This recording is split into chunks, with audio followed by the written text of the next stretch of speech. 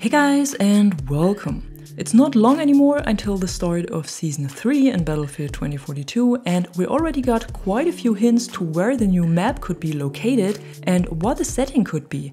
And today I want to take a look at these hints and what they could mean, but since we have no official info about the new map yet and not even leaks for it, it's all speculation at the moment. So only me guessing and trying to put the pieces of the puzzle together. But as always, I would love to speculate with you, so be sure to write your opinion or guesses in the comments below as well. And the first hint we got was added with the last update already and is a new weapon charm that can be found in the collection.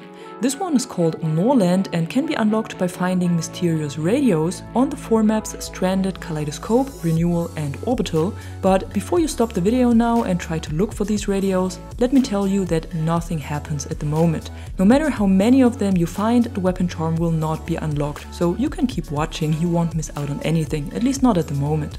But I will of course keep you updated on this and inform you once the Easter egg was activated.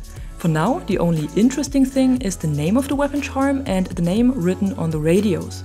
Cause the weapon charm is called Norrland, like I already said, and the radios have Nordvik written on them, and both points towards Sweden. Norrland is the most northern part of Sweden with a subarctic climate, and Nordvik happens to be a small town in this exact part of Sweden, so this might be the first hint that the new map could be another winter or snow map located somewhere in the north. Maybe at an Arctic research center, as this would fit the lore with the fight for resources and intel.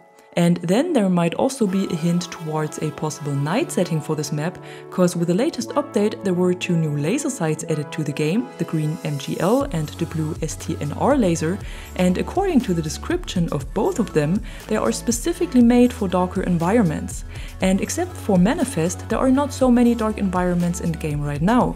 Plus, a while ago, the data miner Temporal found the working titles of 4 unreleased maps in the game files, and these were Ridge, which turned out as Exposure, then Drained, which is the map Stranded we got this season, and the third one, and this is the one that might be interesting for us now, was Lights Out.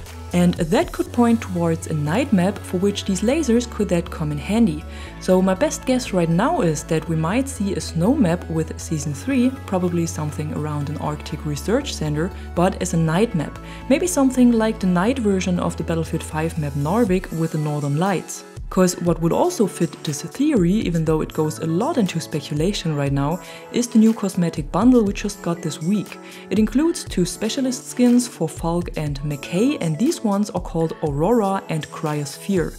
And Aurora is just another word for the northern lights, while Cryosphere is the name for the parts of the Earth's surface where water exists as ice, so the regions around the north and south poles. But like I said, this is pure speculation now.